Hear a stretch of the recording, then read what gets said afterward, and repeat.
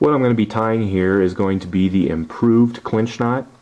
This is a knot that you use to tie your tippet or your leader onto your fly. And what I'm using here is just a large hook for demonstration purposes and some bright line.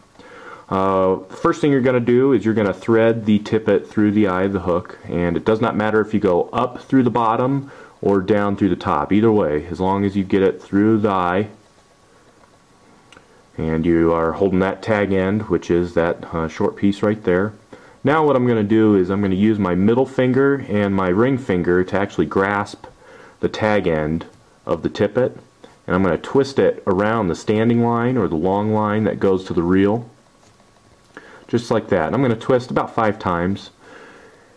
Next, I'm going to take the tag end and I'm going to put it through the loop that I made with the tippet, right there, right up against the eye. And I don't go through the eye, I just go through the loop that is down by the eye.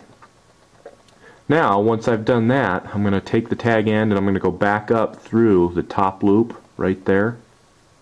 I do that by just grabbing it and poking it through. Now, once I've done that, I just gently pull it tight. I'm not going to snug it down all the way. I just kind of pull it tight so the tag end doesn't come flying out.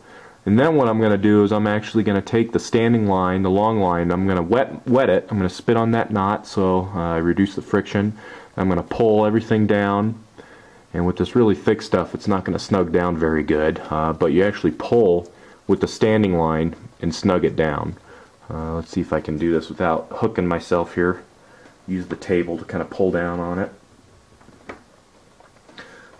And really the knot's going to look something like that. This is like 25 pounds, so it's very thick and doesn't really snug down.